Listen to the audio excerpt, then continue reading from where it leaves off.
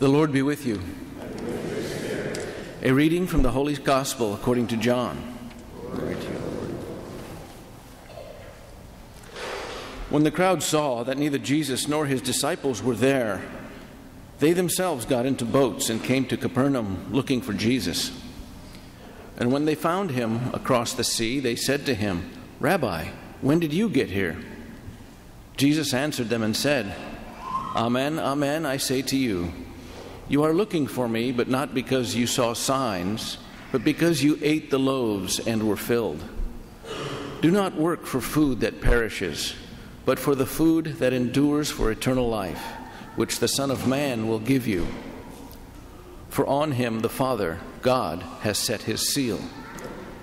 So they said to him, "What can we do to accomplish the works of God?" Jesus answered and said to them, "This is the work of God, that you believe in the one he sent." So they said to him, "What sign can you do that we may see and believe in you? What can you do?" "Our ancestors ate manna in the desert, as it is written, he gave them bread from heaven to eat." So Jesus said to them, "Amen, amen, I say to you, it was not Moses who gave the bread from heaven. My Father gives you the true bread from heaven.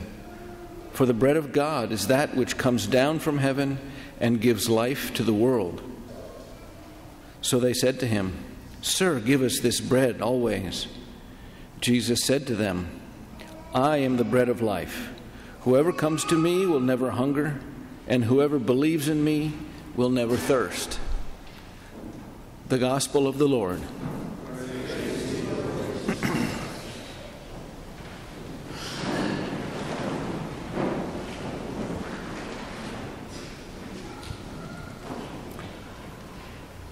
This Gospel of John, this section we heard today, is the beginning of what's called the Bread of Life discourse. It's when Jesus is talking about himself being the bread of life. And of course, the comparison to this bread that came down from heaven, the manna that the Israelites got from God, but it's not the same. Because the Israelites, when they ate that bread and ate that quail, the next day they had to eat again. And they had to eat again every day. It's bread that gave life, but not eternal life. And that's what Jesus is talking about, is this bread that gives eternal life. And for you and I, that's manifested in the Eucharist. Part of my travels for these last couple of weeks was to go to the 10th Eucharistic Congress in Indianapolis. And I was there with 60,000 of my closest friends, right? All Catholics, over 1,000 priests, over 100 bishops, over, I think it was 2,700 or 3,700 religious that were there. It was a beautiful event, and it was all declaring to the world that Jesus Christ is the bread of life. The Eucharist is the body and blood of Jesus that he gave to his apostles at the Last Supper, and thus gave to us, and is the reason we're here today at Mass. Oh, it's nice. We have Scripture, and we have a homily, and we have great singing, but the reason we're here is because Jesus said, "Do this in memory of me." And so we come to the altar. And in a few moments, I will pray the words of consecration, and not by my power, but by the power of the Holy Spirit. The bread will be turned into his body, the wine will be turned into his blood, and Jesus Christ once again is present to us for that most intimate embrace that we get through receiving communion, where he actually comes into our body and changes us, becomes a part of who we are, and we become a part of who he is, because we're the body of Christ. And this is unique to us. We are Catholics. 1.3 billion Catholics in the world, I believe it is. 2.2 billion Christians, but only 1.3 billion receive the Eucharist. I yearn for the day when our Protestant brothers and sisters come home and they have communion at their services, many of them. But it's not the same. For them, it's a representation. It's something that looks like what Jesus did. But at the Mass, it's an actual representation of the sacrifice. A non-bloody sacrifice that you and I, 2,000 years later, get to participate in, are blessed to participate in. What a beautiful thing. And at that Eucharistic Congress, we had many Masses and many miracles, and I was blessed to be able, I actually heard about 15, 16 hours worth of confessions while I was there. Unplanned of me when I went, but God called me to go into the confessional with 50 or 60 other priests at any one time, hearing confessions. And the people kept coming, and the people kept coming. Why? Because the grace of the Holy Spirit is available to all of us in the church and in the sacraments, and especially in the Eucharist. What a blessing. What a blessing. What a gift. A total gift to us. We're not worthy to receive it. We can't work for it. There's nothing we can do to receive enough worth to receive the body and blood of Christ. It's available to us simply as gift. Wow. And here I am in the stadium. It's a football stadium. 60,000 people.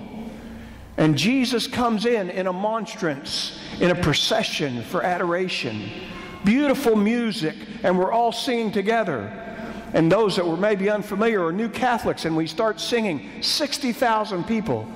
We start singing, O Salutaris.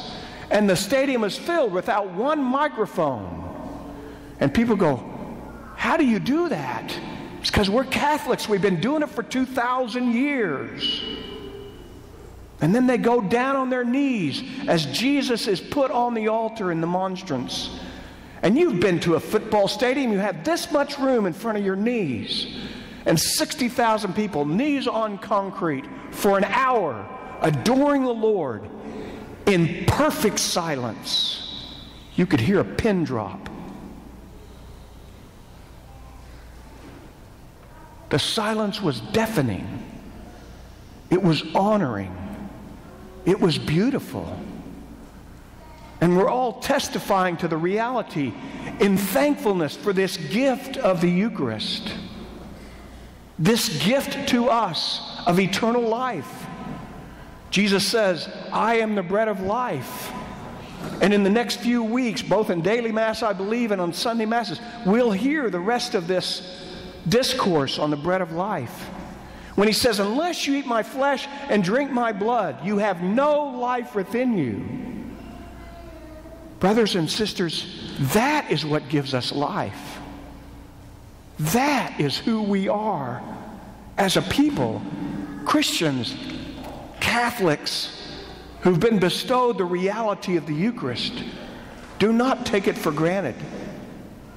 And one of the underlying themes of the Congress was this reality that we, you and I, as Christians, are now to go be a Eucharistic people to the world. We receive the gift of life. We're to be the gift of life to the world. We're to love our neighbors. We're to love our enemies. We're to pray for those who persecute you. We're to feed the hungry, to clothe the naked. That's how we become a Eucharistic people. Because we are blessed, don't take it for granted, to have the Eucharist. And we want the whole world to experience that. And how we live our lives is our witness as being a Eucharistic people. One of the speakers was Bishop Barron, and he asked the question, he said, what would it be if all 70 million Catholics in the United States actually lived their Catholic faith? It would change the face of America. What if all 1.2 billion Catholics in the world actually lived their Eucharistic life? It would change the face of the world. Jesus tells us at the end of one of the Gospels, he says, go and preach the good news. That's what they inquired to us at the end of the Congress. Go! You know, at the end of this Mass, deacon will say something. I never know what he's going to say, and it's okay. Go in peace. Go in peace, glorifying the Lord by your lives. But the real underlying reality of that is, go! Even at the Congress, they say, it's over, go!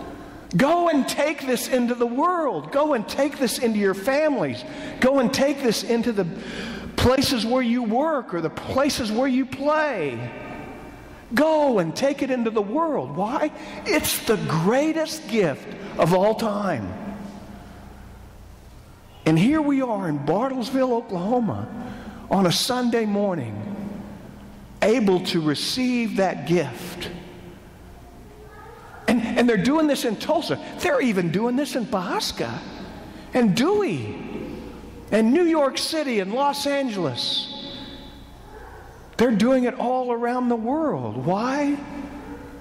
Because Jesus, as the bread of life, gave us the church and the sacraments and Scripture so that we might continue this on and do this in memory of me every Sunday, even daily Mass.